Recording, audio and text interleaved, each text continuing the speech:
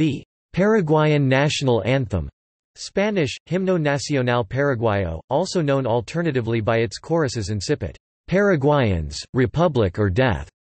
English, Paraguayos, República o Muerte, is the national anthem of Paraguay.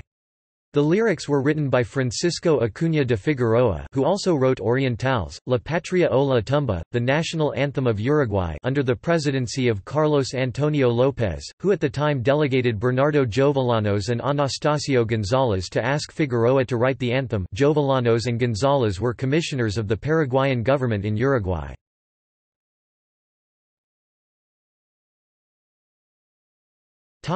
History. The lyrics to the song were officially finished by Francisco Acuña de Figueroa on May 20, 1846. It still remains unclear who was responsible for the creation of the music. Some sources claim that Frenchman Francisco Sauvageau de Dupuis was the composer, while others claim it to be the work of the Hungarian-born Francisco José de Bailly Ferenc Joseph, who composed the melody of the Uruguayan national anthem.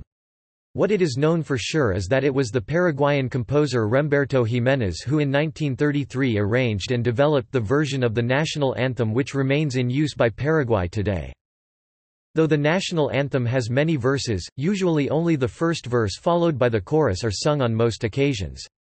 Due to the song's length, the wordless introductory section and the latter half of the first verse are often omitted for brevity when the national anthem is played before a sporting event such as a soccer game. Lyrics